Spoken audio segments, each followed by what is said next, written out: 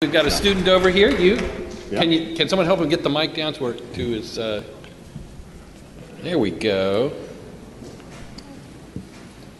Will like a black hole be able to suck in another black hole? Ooh, good question.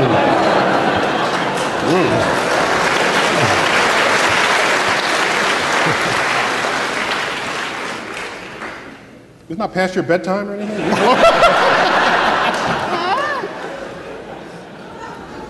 Can I ask what grade you're in? And tell me your name, too. Second, and my name is Clayton. Oh, your name is? Clayton. Clayton. Hi, Clayton. You're in second grade? And you're thinking about colliding black holes? You belong in, like, 12th grade, okay? Don't tell your teacher I said, put you in 12th grade, okay? So, it turns out, while I was in college, there was a graduate student at my college, at my university, whose PhD thesis, this is what you do to get to become a doctor, not a medical doctor, but a professional research doctor in astrophysics. His PhD thesis was on the subject of colliding black holes.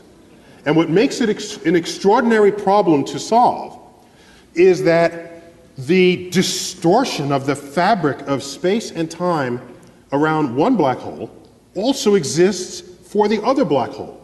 So you have black holes entering each other's event horizons. So I opened up that thesis. I didn't understand a single page in it.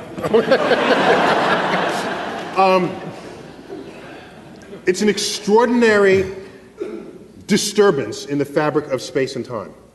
And it turns out, while I cannot reproduce the calculation, it's a level way beyond what I was doing at the time, and even what I'm doing today. But I can tell you that there are people who have recognized what severely distorted space does, what the effect that severely distorted fabric of space and time. They've studied what effect that has on the passage of time.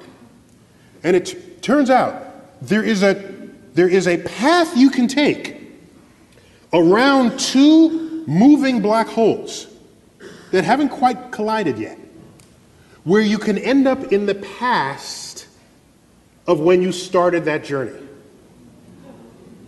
So it's backwards time travel, according to calculations from Einstein's general relativity, is enabled by the severely distorted fabric of space and time, such as what you would get with black holes that came in their own proximity.